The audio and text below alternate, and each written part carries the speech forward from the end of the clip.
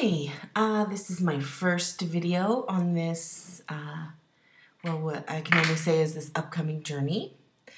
And today is Wednesday, January 29th, and I've waited for this day for, the last 2 months or so. I meet today with the internist who is going to be responsible for taking care or overseeing the care of all of my preoperative testing.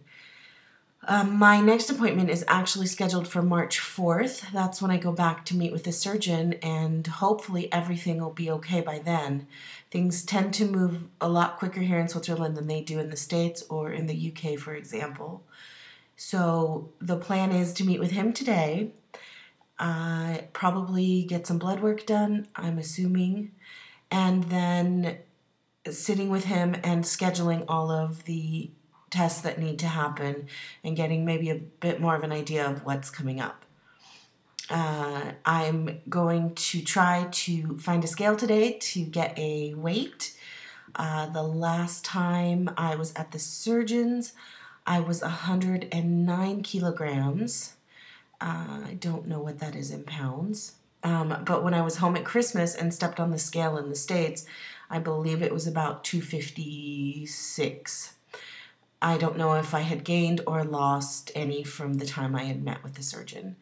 So that is the plan for today. I'm heading out now to drop Lena off at her babysitter's, and then I am heading to downtown Zurich to the University Hospital to meet with the doctor.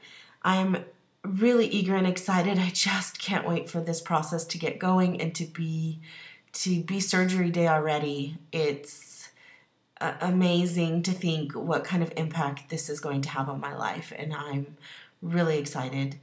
The surgeon did ask me to have a think about whether or not I want to do a gastric bypass or a vertical gastric sleeve.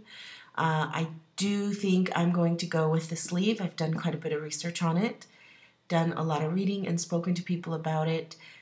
I think that the sleeve is the best option for me at this time.